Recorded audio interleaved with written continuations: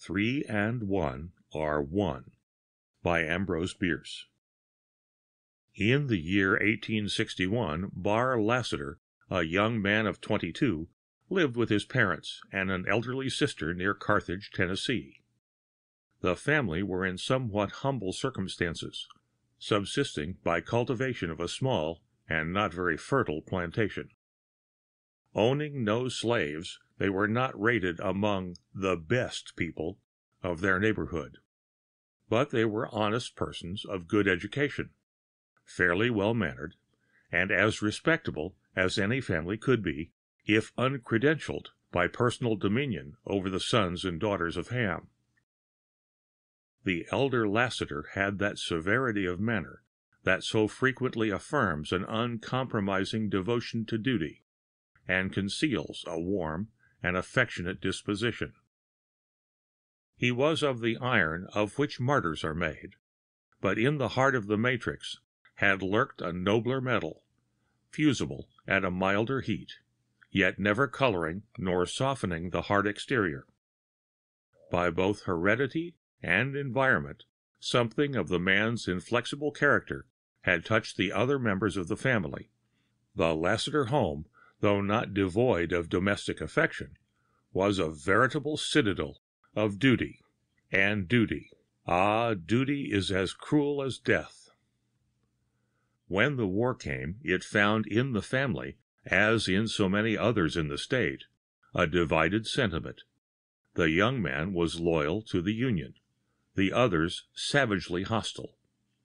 This unhappy division begot an unsupportable domestic bitterness, and when the offending son and brother left home with an avowed purpose of joining the Federal army, not a hand was laid in him, not a word of farewell was spoken, not a good wish followed him out into the world, whither he might meet with such spirit as he might whatever fate awaited him. Making his way to Nashville, already occupied by the army of General Buell, he enlisted in the first organization that he found, a Kentucky regiment of cavalry, and in due time passed through all the stages of military evolution, from raw recruit to experienced trooper. A right good trooper he was, too, although in his oral narrative, from which this tale is made, there is no mention of that. The fact was learned from his surviving comrades, for Bart Lassiter has answered "here" to the sergeant whose name is Death. 2 years after he had joined it, his regiment passed through the region whence he had come.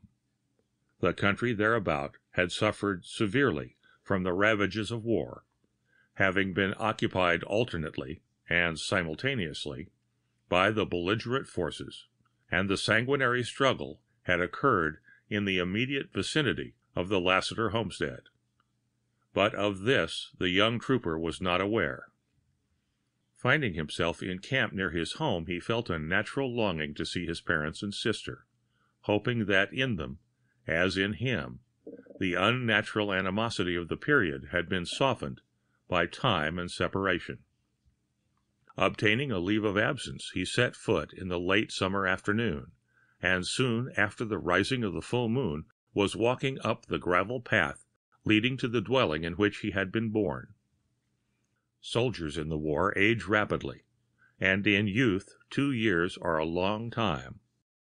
Bar Lassiter felt himself an old man, and had almost expected to find the place in ruin and desolation. Nothing apparently was changed. At the sight of each dear and familiar object, he was profoundly affected. His heart beat audibly. His emotions nearly suffocated him. An ache was in his throat. Unconsciously he quickened his pace until he almost ran, his long shadow making grotesque efforts to keep its place beside him. The house was unlighted, and the door opened. As he approached and paused to recover control of himself, his father came out and stood bareheaded in the moonlight. "Father!" cried the young man, springing forward with outstretched hand. "Father!" The elder man looked him sternly in the face, stood a moment motionless, and without a word withdrew into the house. bitterly disappointed, humiliated, unexpressibly hurt, and altogether unnerved, the soldier dropped into a rustic seat in deep dejection, supporting his head upon his trembling hand. But he would not have it so. He was too good a soldier to accept repulse as defeat. He rose and entered the house, passing directly to the sitting-room. It was dimly lighted by an uncurtained east window. On a low stool by the hearthside, the only article of furniture in place, sat his mother, staring into the fireplace, strewn with blackened embers and cold ash. He spoke to her, tenderly, interrogatively, and with hesitation, but she neither answered nor moved, nor seemed in any way surprised. True, there had been time for her husband to apprise her of their guilty son's return. He moved nearer, and was about to lay his hand upon her arm, when his sister entered from an adjoining room, looked him full in the face, passed him without a sign of recognition, and left the room by a door that was partly behind him. He had turned his head to watch her, but when she was gone his eyes again sought his mother. She too had left the place. Barr Lassiter strode to the door by which he had entered. The moonlight on the lawn was tremulous, as if the sward were a rippling sea. The trees and their black shadows shook as in a breeze. Blended with its borders, the gravel walk seemed unsteady and insecure to walk on. This young soldier knew the optical illusions produced by tears. He felt them on his cheek, and he saw them sparkle on the breast of his trooper's jacket. He left the house and made his way back to camp. The next day, with no very definite intention, with no dominant feeling that he would rightly have named, he again sought the spot. Within a half a mile of it, he met Bushrod Albro, a former playfellow and schoolmate, who greeted him warmly. "I'm going to visit my home," said the soldier. The other looked at him rather sharply and said nothing. "I know," continued Lassiter, "that my folks have not changed, but—" "There have been changes," Albro interrupted. "Everything changes. I'll go with you, if you don't mind. We can talk as we go." But Albro did not talk. Instead of a home, they found only fire-blackened foundations of stone, enclosing an area of compact ash pitted by rains.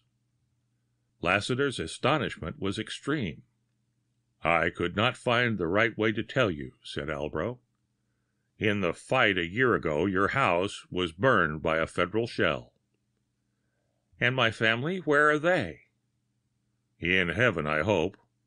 All were killed by the shell." The end of 3 and 1 are one by Ambrose Bierce.